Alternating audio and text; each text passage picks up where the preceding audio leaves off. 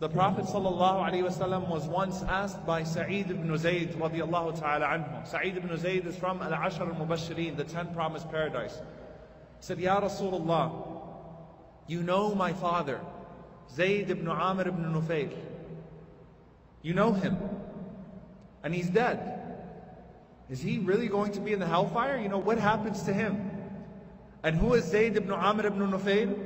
He's a man who the Prophet ﷺ knew before the Prophet ﷺ received revelation.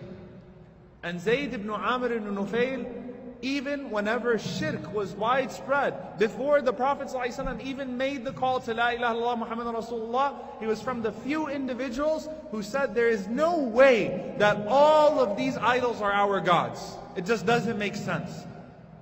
Not only that, but he used to speak out against the idols. And he was the nephew of Al-Khattab, the father of Omar ibn Khattab radiallahu ta'ala anhu. He was his nephew. And he knew that there is no way that these idols were gods.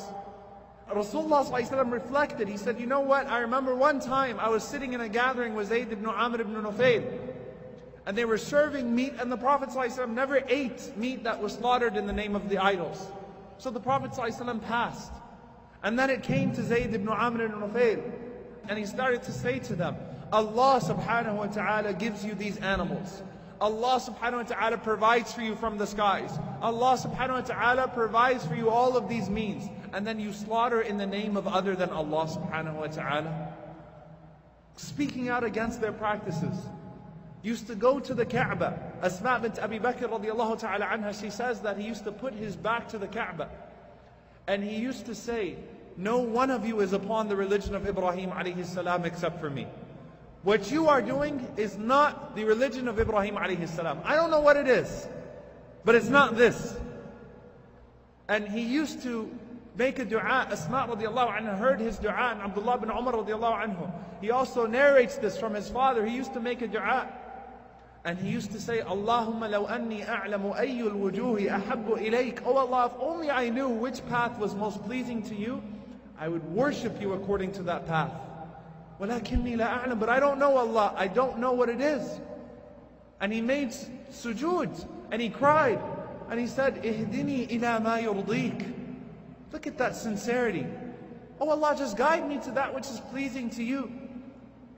And eventually he is oppressed and beaten by his uncle so much that he leaves the haram. And he goes looking for guidance around the world like some of his companions did. Just a few people did. Looking to Christianity, looking to Judaism, trying to find guidance, trying to find Tawheed. He's not finding it. And you know what else he used to do? When Allah Azza wa Jalla says, وَإِذَا الْمَوْءُودَةُ سُئِلَتْ بِأَيِّ ذَنْبٍ قُتِلَتْ. And when the young girl that was buried alive, the disgusting practice of the Arabs when they used to bury their daughters alive. And Allah subhanahu wa ta'ala said in the very early revelations, whenever that young girl speaks and says, for what reason was I killed? Why was I murdered? Before that ayah was even revealed, Zayd ibn Amr ibn Nufayl used to go to the places where the ditches on the outskirts of Mecca where they would bury their daughters and say, don't do that. Give her to me. I'll take her. And would raise these girls until they would reach the age of marriage and then marry them off. SubhanAllah. No ayah, no Quran, no nothing. No, he didn't meet the Prophet ﷺ after he received wahi. And as he's traveling the world, and he finally hears that the Messenger ﷺ has come out from the place that he left, on his way back to Mecca, he dies. So he never got to see the Prophet ﷺ and say, La ilaha illallah Muhammadan Rasulullah. Can you imagine that? SubhanAllah, this man's lifelong journey, you might think to yourself, wow, that's a tragic ending, right? Zayd never got to have that moment. But his son, one of the first to become Muslim. So his son is saying to the Prophet ﷺ, Ya Rasulullah, you know my dad. What is his situation?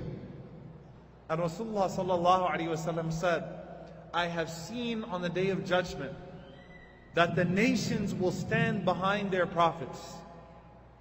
Each nation will stand behind the prophet that was sent to them. And how many prophets were there? Someone other than the mashayikh? How many prophets were there sent to mankind? Anyone know? 124,000 prophets, Anbiya, amongst them 315 Rusul, messengers, in the authentic hadith in Ahmad by Abu Darda radiallahu ta'ala anhu.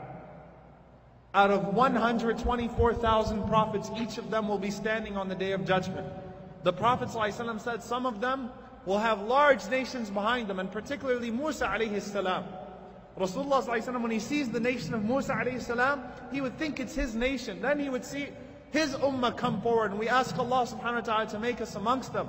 Allahumma ameen. His ummah come forward, and they would dwarf the nation of Musa alayhi salam. And the Prophet ﷺ said, some prophets though will stand with very few followers.